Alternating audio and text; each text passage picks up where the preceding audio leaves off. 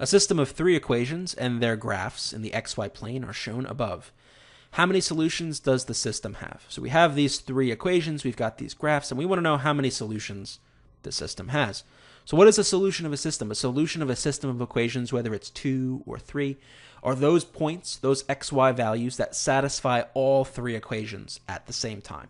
So what does that mean graphically? It means points where all three curves intersect, right? So for example, this point right here, this looks like it's like -1, -2, approximately. And we could check if we wanted to by plugging in, but we don't have to.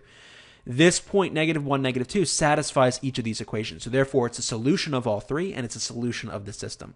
Are there any other points where all three curves intersect? Yes, there's one right here. And so that would be another solution. But that's it. So this right here is a point where 2 of the equations are solved, but not 3. Here's another point where 2 are solved, not 3. So the only ones that work here are those 2.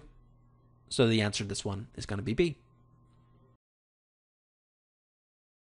This question's both, I think, easier than the type of systems of equations questions you'd find on the old SAT, but also harder. It's easier because there's really no math here. You don't have to do any computation. You just got to look at the picture.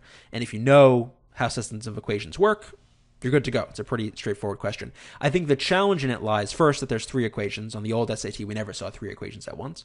But also in just understanding what a system of equations represents graphically. That's not trivial. But if you pay attention to math class, if you've gone over this topic before and you understand it, it's not that hard of a question. So it's kind of an either-or situation. Either you know it or you don't.